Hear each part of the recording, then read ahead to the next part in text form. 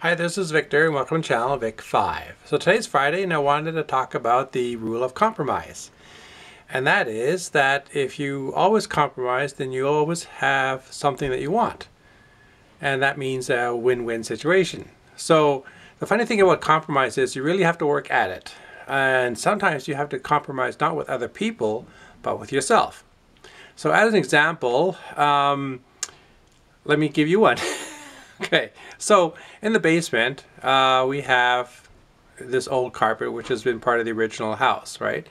And it's right on the cement floor. And I like to put in a new flooring and dry core and all that, but it's a bit budget-wise. There's other priorities on the house. So what do? Do I leave it? At the same time, I feel like I want to do something.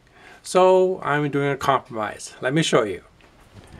So right now, until we get a new flooring in place, what I've done is these foam pads that are from Walmart.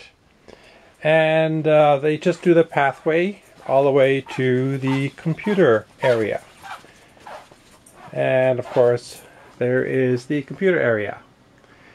So the compromise here, of course, is that by putting in a foam pathway, it makes the walk to the computer area different, not like the same old carpet that's been there for years.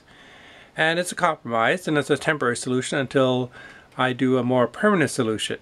But in the meantime, I've made a change, and because I made a change and now compromised, it's improved, at least until it goes further.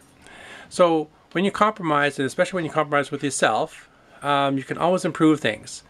And the more you compromise, the more you learn to compromise even better.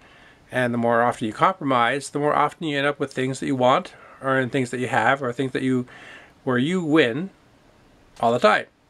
So that is the rule of compromise. When you're willing to compromise, you always walk away with something that you want. Thank you, have a great day, and see you in my next episode. Bye.